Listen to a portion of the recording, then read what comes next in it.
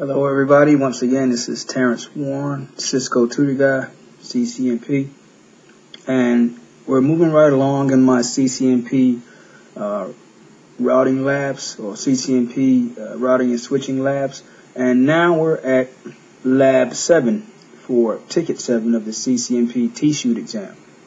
So, in this lab, we're going to get right into it. In this lab, once again, the client 1 is unable to reach the external web server 209.65.200.241.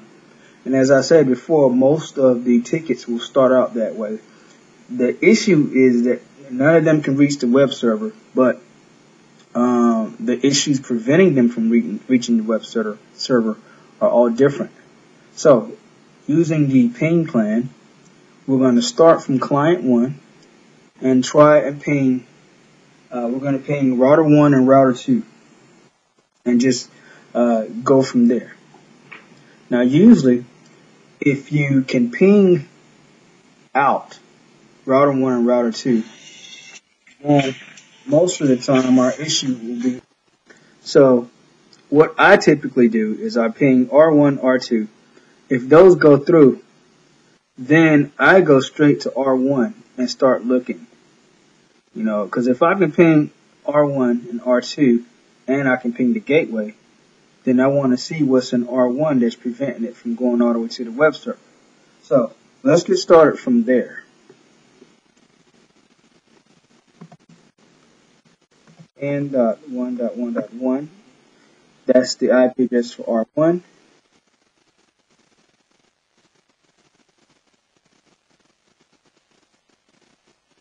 It's pretty slow. Looks like it might even time out. Okay, so we're not getting to R1.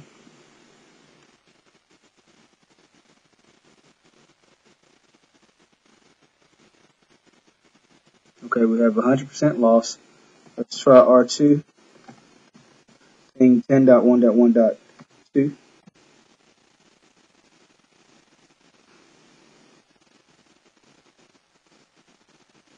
Alright, so it looks like we're not getting the R2 either.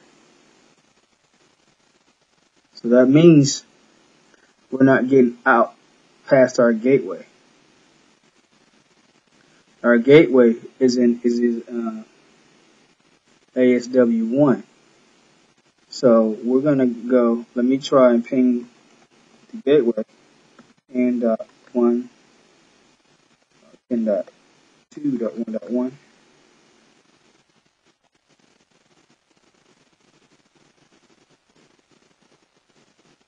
Okay, and we're not getting there either. But just as I anticipated, we're going to go to the switches. Here we have ASW1 and ASW2. I'm going to start here because the last ticket was DSW1, so I'm not expecting any more tickets on DSW1.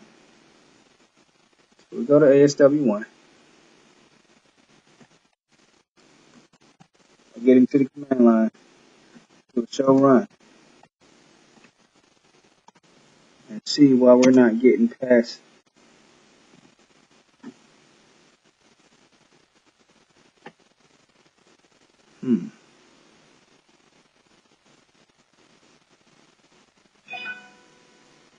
I'm looking at the MAC addresses for Fast Ethernet ports 1 and 2.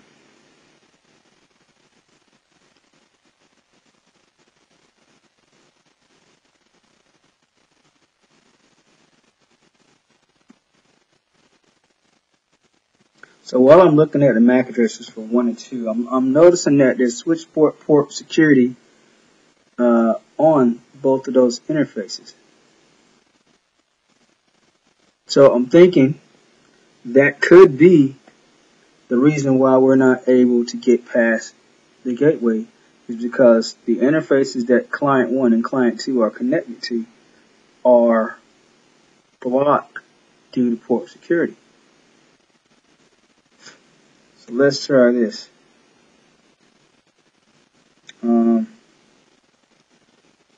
I'm looking in here and we see that there's port security for 1 and 2. And it just so happens that we are connected to 1 and 2. So let's try this.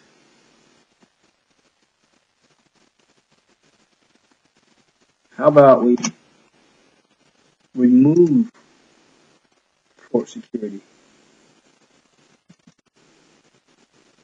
I'll go back up to where we saw the MAC addresses right here.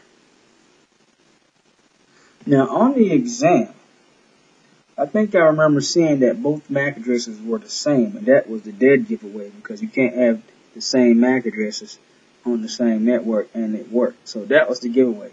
On the packet tracer version, it looks like they didn't make that same mistake. So I'm gonna go here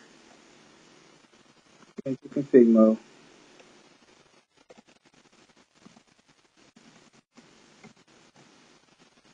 Alright, so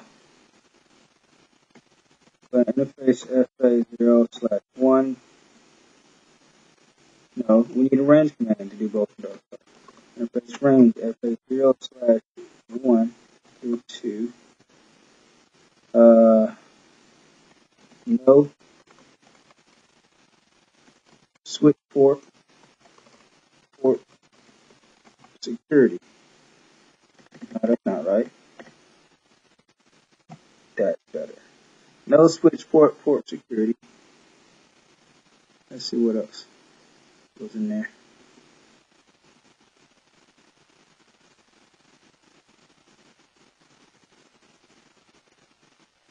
Alright. I think that should be enough. Yeah. And now we're going to shut the port. You give it a minute. And then we're going to no shut. Let it come back up.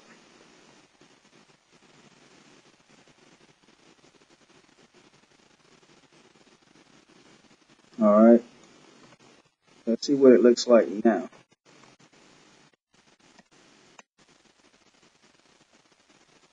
So switch port security is gone. We still have switch port security for the MAC address, which is just assigned a MAC address. But let's try our ping now. We're going to stay right here.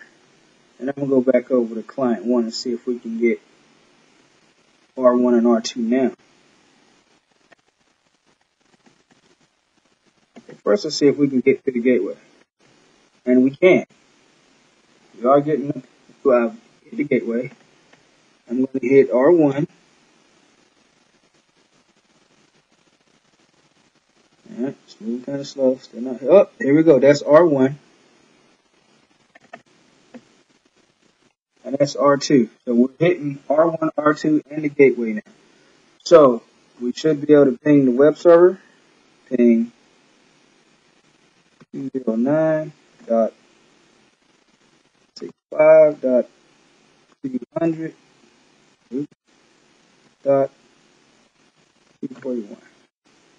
And we are pinging the web server now. So that looked like the resolution for Lab 7 or Ticket 7. Let's confirm our answers. The problem device was ASW1. The faulty technology was switch port security. Alright. And the corrective action was to remove the switch port security statement and shut and no shut the interface to bring it back up. So that concludes the resolution for Lab 7 or Ticket 7 of the TSHOOT CCNP exam. Thank you for watching. This has been Terrence Warren, Cisco Tutor Guy, and continue to follow through on my CCNP TSHOOT Labs, or CCNP Routing and Switching Labs. Thank you for watching.